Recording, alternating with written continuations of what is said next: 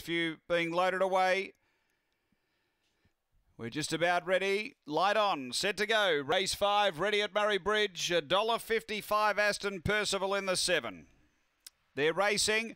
Last out, Aston Percival. Probably missed it 2 lengths, really. Speed, Corborn Cross, straight to the lead. Magic Aussie second, then Mississippi Blue and Aston Percival. They race up toward the turn. Corborn Cross, the leader. Out deep, Mississippi Blue trying to run on. Then Aston Percival and Magic Aussie. But Mississippi Blue's taken the lead and really careered away. Mississippi Blue goes on to beat Magic Aussie second. Corborn Cross third at Aston Percival. The favourite was back last in the end. Time here is around 22:10.